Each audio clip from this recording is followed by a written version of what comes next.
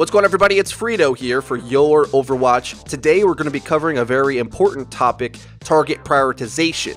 We have discussed focus fire before, and the concept of focus fire is when you and your teammates are picking a target and shooting it all together. Target prioritization is the process of picking the best target to focus fire, and in a hectic team fight, it can get a little crazy and hard to figure out. So I'm going to show you a bunch of examples of breaking into team fights, who to focus first, and in those chaotic fights where it's hard to figure out what you should be doing, hopefully a few examples of what the best options are. Now in these first sets of clips, we're playing on Hanamura. I'll show you clips of both sides, attack and defense. As far, I stay behind my team to avoid any unnecessary chip damage. As we start to set up, I take a peek over the top in order to get a lay of the landscape to see where their healers are. Once we find them, we send the Winston to have at them, creating space with his bubble for us to push through, deal devastating damage to the healers and trade them out, and once that happens, and we have healers alive and they don't, it's not too difficult to maintain in the fight and overwhelm them. Capture point specifically is very huge for this because if your healers stay alive and their healers are dead, you have a high percentage chance of being able to sustain,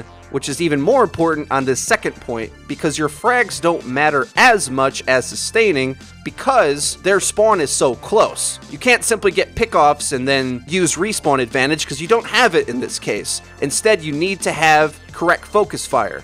So we take out the Ana first in the fight, and by the time she has time to get back into the fight, she's dying to my barrage again. We didn't even have to face against the deadly nano boost, and it ended up looking easy. Now on defense, they're shaping up to push onto the point, and we see two tanks and an Ana. Of course, whenever there's tanks but a squishy behind them, focusing your fire behind the tanks towards the squishy is always the way to go, because otherwise, if you just shoot into the tank, the healer should be able to out-heal them. Now, the opposite of what I just said happened there because the Reinhardt was down. Yes, the Mercy was behind him, but she was a harder target to get at the time. We used Hammer down to get Reinhardt down, and since we know he's not going to be able to have his shield up for a moment or two, we just focus him down first as he's just a big, easy target to hit, and we can out-DPS the Mercy anyway. Sometimes it's difficult to know what you should focus and when, but sometimes you are going to have to make the choice to avoid the healer to focus fire a vulnerable target, because if you spend too much time chasing down a healer, you may actually be contributing so little to the fight that it works out in the enemy team's favor. Now hopefully show an example of this while I play on Diva. I do use her as a bit of an enforcer tank on this point, so when I see that the Reaper's teleporting behind us, me and Widow have no problem chasing him down, and because I can fly back into the fight, I didn't spend too much time to confirm that kill, and I'm able to get back into the fight quickly. The Reinhardt charges away and has health, so there's no point to keep pegging him with damage.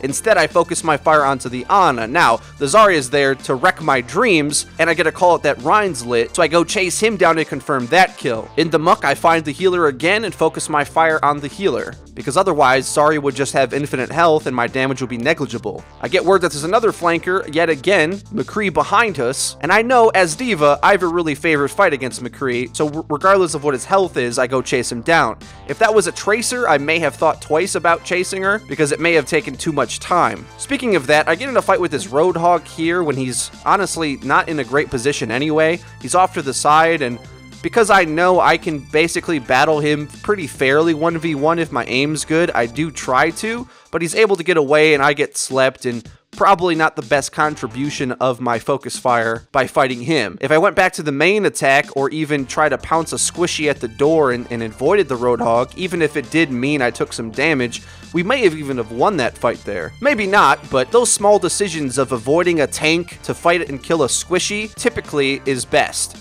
Here I'm playing on Winston, swapping off roles to basically do the same play that we opened up with the first time. We initiate onto both healers, and I do shoot through the Zarya shield with good reason. Giving Zarya charge is oftentimes scary for a lot of players. They don't want to do it, but what's even worse is to avoid an opportunity to deal damage on the most crucial enemy on the other team, which of course is Ana. Ana can build her ult incredibly quickly even after the nerf, so if she's alive for any bit of time, there's a chance that she can hit enough shots to get nano boost, and if she gets nano, you're just going to lose the fight more or less, whether she dies or not. Zarya dealing damage was not our fear there, because if we have healers and they don't, we should be able to out-heal Zarya anyway. We do dive into this next point too and try to eliminate whatever squishies we can find. It takes a bit too much time really, and their tanks are left with me and Genji trying to fight them, and it's just not working out. So this fight ends up a wash. What that means is the Reaper on our team definitely has to stay alive or stay in the fight. So it's important that we get him involved. With that being said, I try to go for one of the biggest counters to Reaper, McCree on the high ground, and with no stun and no strong range damage, our Reaper pretty much should be able to have a good day. Figuring out the most important target to focus may take you the entirety of the match to really work out.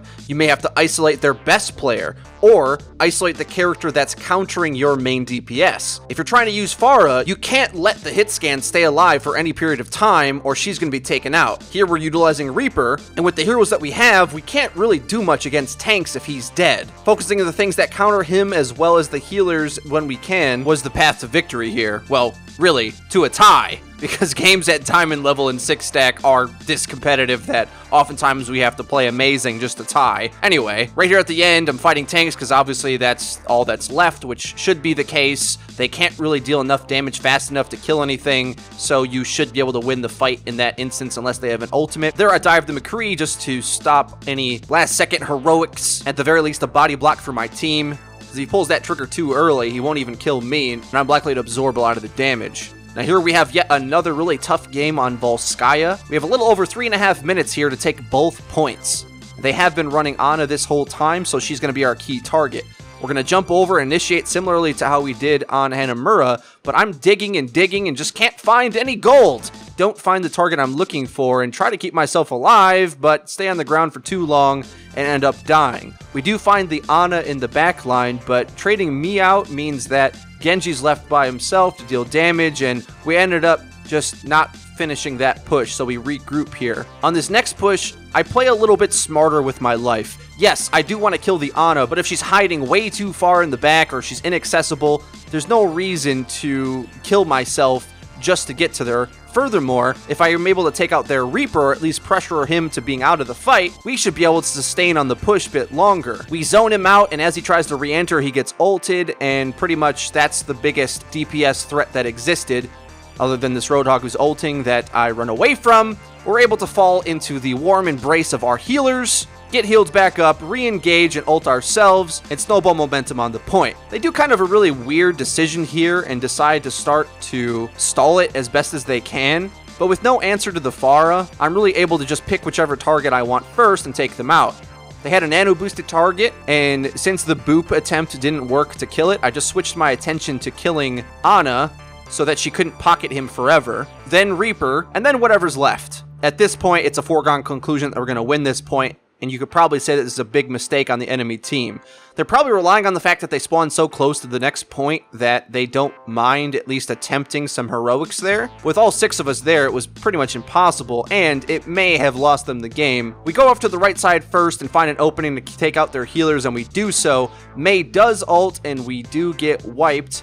But our Reinhardt comes in to save the day, putting all them down, and a res keeps us alive. Still focusing on the Ana now, as she is the biggest threat. Lucio almost gets me here in the back line, but I don't even let him damage me. Yes, I don't even want to take damage from a Lucio. As Pharah, you pretty much never want to be taking any damage and be dealing damage from afar as best as you can, because on these last points, like I said, you can't afford to die. So as things start to get into a fight here below me, I'm constantly trying to shoot at whatever the biggest threat to my teammates are.